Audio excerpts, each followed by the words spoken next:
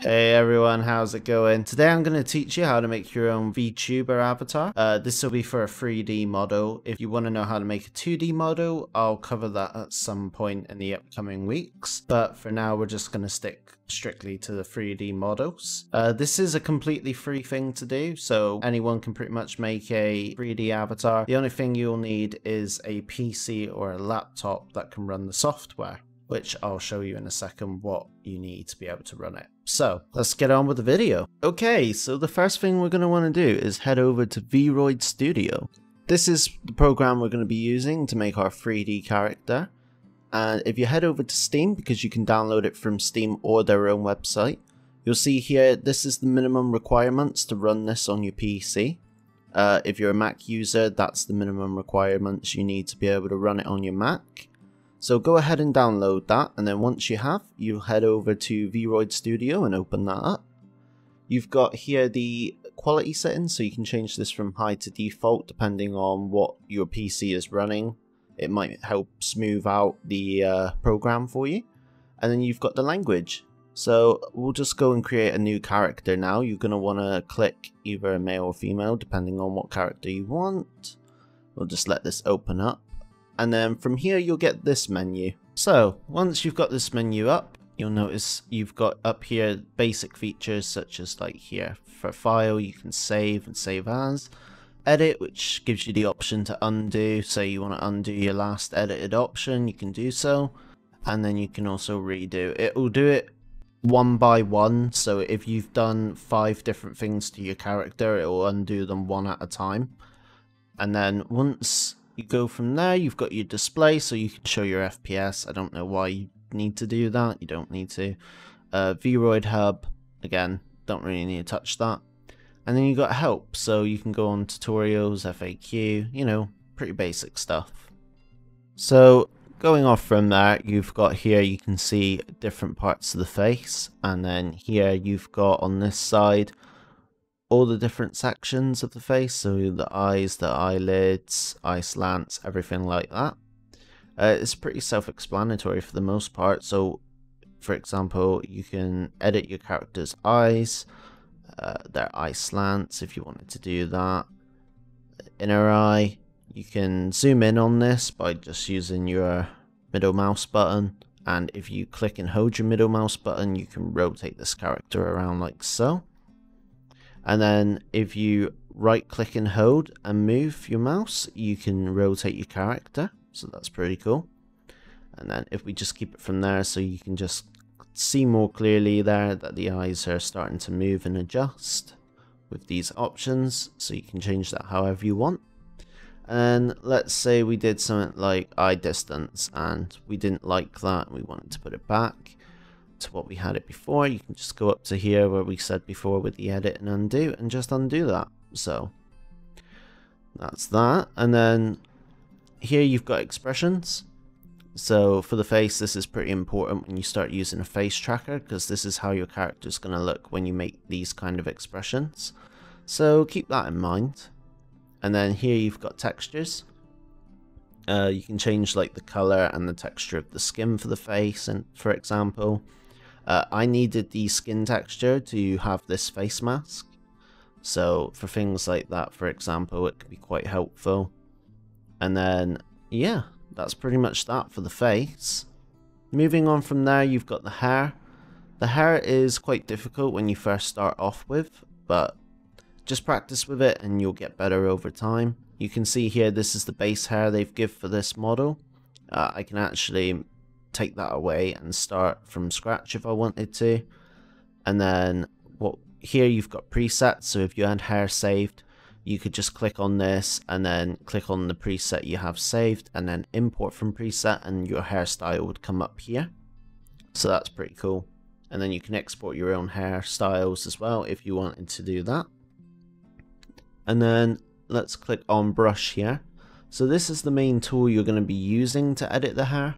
So you can see here, this is the base hair color, shade, highlights, and this here is how you can adjust that. So you can see like where the highlight positioning is going to be if you wanted it like there, and then the offset and things like that.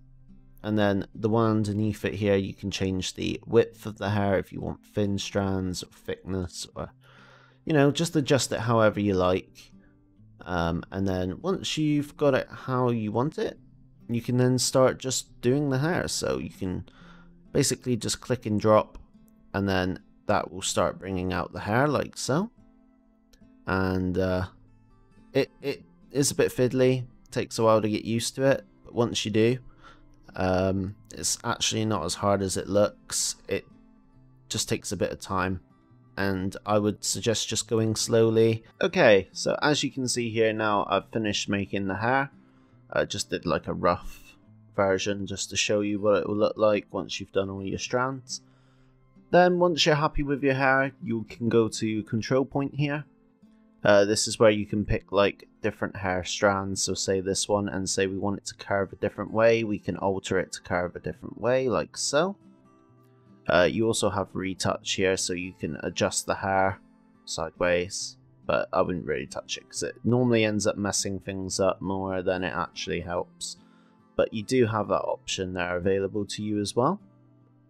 And then yeah, that's pretty much it. You have bone here, texture, same as before, so you can change things. So let's say we want a different color, we could go for like a reddish sort of color, and then maybe, I don't know, if you want the shade color to be like a black color, you could do that, and then have like different highlights there.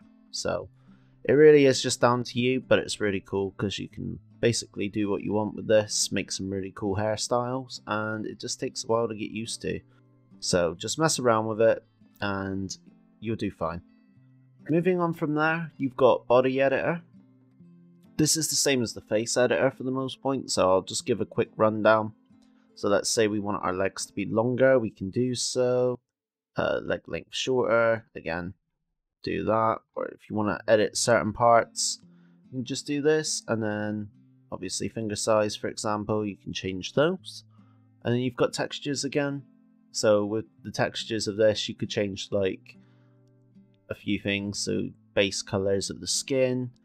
If you have clothing, which we'll get to in a second, that's where textures, I'd say, become mostly important. But you can see here, you can edit like certain colors and stuff for your outfit as well, or your body. So in this case, this is the body texture.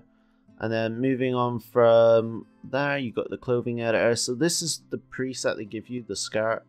You can change this to, like, say if we want a dress, we can change it to a dress, and it'll give you a dress preset.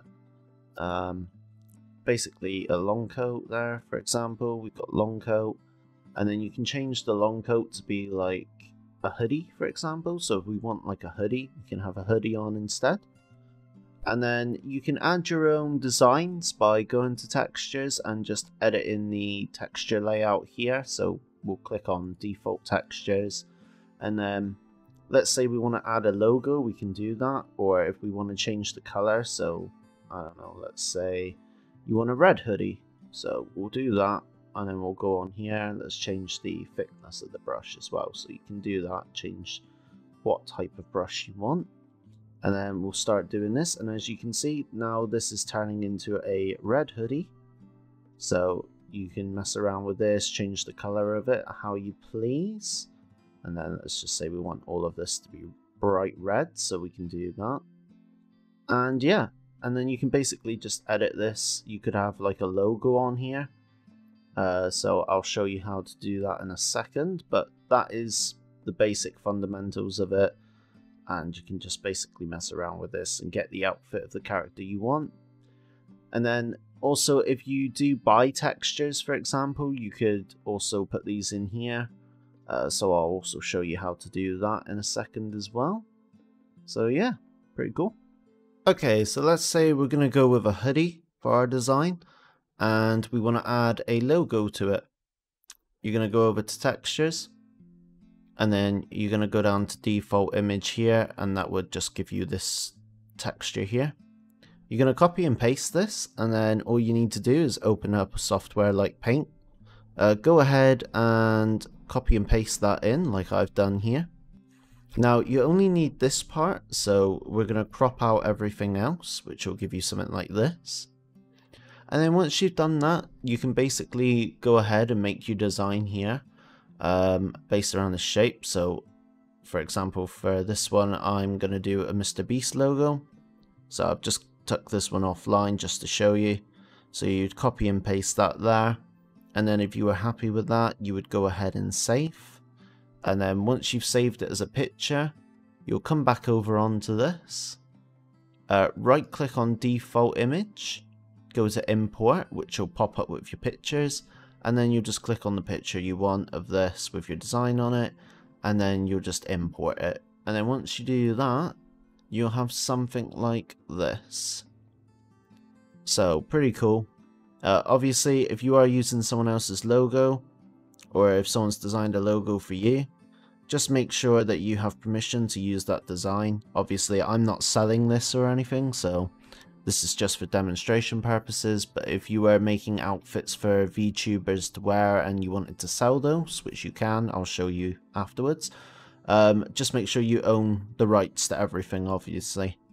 But yeah, that's pretty much how you do that. And then obviously, if you wanted to do, say, shoes, so let's go down to our shoes here. As you can see, when it loads up, there we go. The texture is different, so just keep that in mind. So you'll have to have designs fitted around this texture and so forth. But yeah, I'm pretty sure you get the idea now. So now we'll just go over to the general editor. Okay, so we've almost finished the video now. Just a couple more things to show you. So on general editor, you'll mainly use this for just shading purposes. So you can like change the shading area of the hair, the eyes, the face, everything like that. That's mostly what you're going to use that for. You don't really need to touch anything else, but you can do, so you can have like eye alignment there and things like that. Subtle changes. And then afterwards, you'll come over to camera/exporter, where you come up with this menu. So basically here, for example, you've got expressions, background, so you can change the background to see how it's going to look with different backgrounds. Pose and animation, so you can test out different animations for your character, see how that looks. So pretty cool. And then after that, you've got lighting again, so you can change the lighting of your character just to see how it would look. Wind is pretty cool on certain designs for outfits and things like that, because you can see how the hair will move and so forth. And then post-processing, don't really need to touch this, but you can do, so you can add like bloom effects and so forth. Things like that. And motion blur if you wanted. And then after you're done and you've made your character and you're happy with it, you'll go over to export here. Click on export and it will come up with this. All you need to do is just put in the name of your character and who made it, so yourself in this case.